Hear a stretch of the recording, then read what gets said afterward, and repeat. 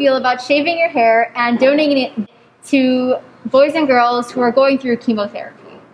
I feel like it's a really good cause going to, and the boys and girls will be pleased and happy that they got hair. What's a message you have to boys and girls who want to shave the hair and donate it to people who are battling cancer?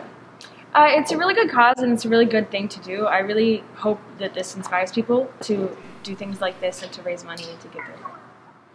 What inspired you to shave your hair? Well, I've had very personal and close experiences with cancer. I've lost my grandfather and one of my good friends when I was younger to cancer. And also one of my good friends right now just finished battling cancer and she won her battle. And so when I found out that I could do something to help with it, I just knew that I had to take action and join in on the cause.